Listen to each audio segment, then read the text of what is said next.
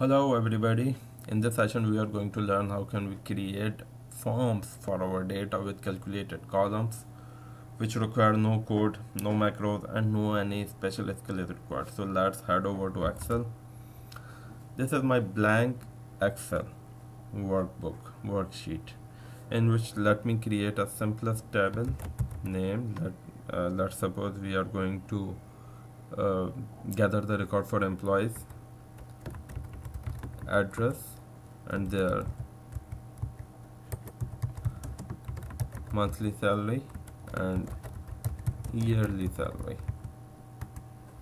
Now what I need, let me just for the sake of understanding insert a sample record. The name of a person is ABC who lives in home and he draws a monthly salary of $100. Okay,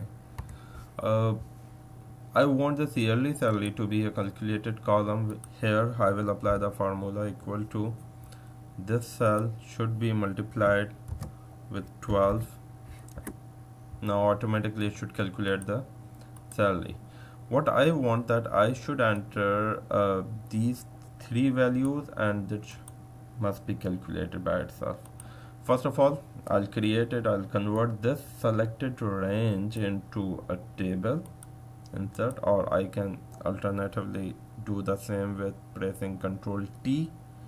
Okay, now this range has been converted into a table, so sounds good so far.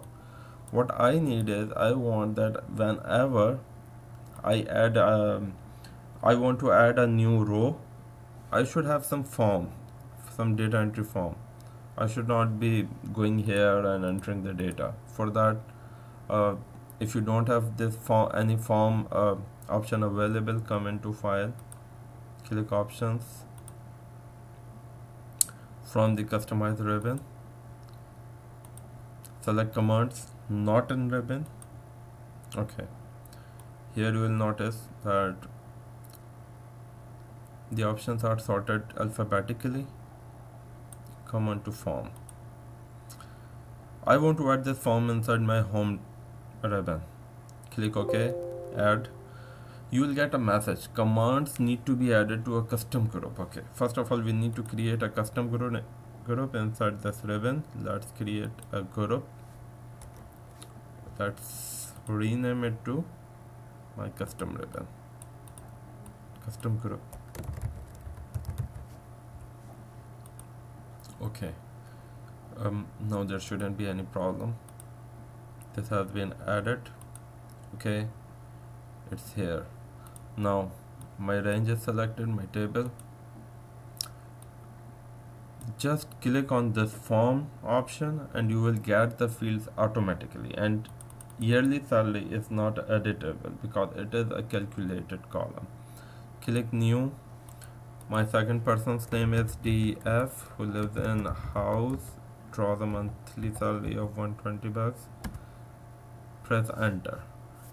Note that the data is placed onto your sheet automatically.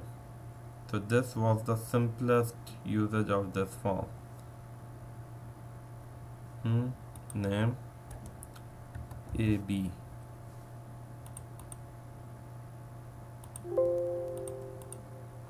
Okay, you can traverse to your records from here or from here. Okay, you can search by applying the criteria. For example, you want to search a person whose name is whose salary is 100, and press enter. You got that employee. Or you can apply another criteria whose salary is 120, press enter, you get that employee. So this is a simple trick in Excel to create your forms. Thank you.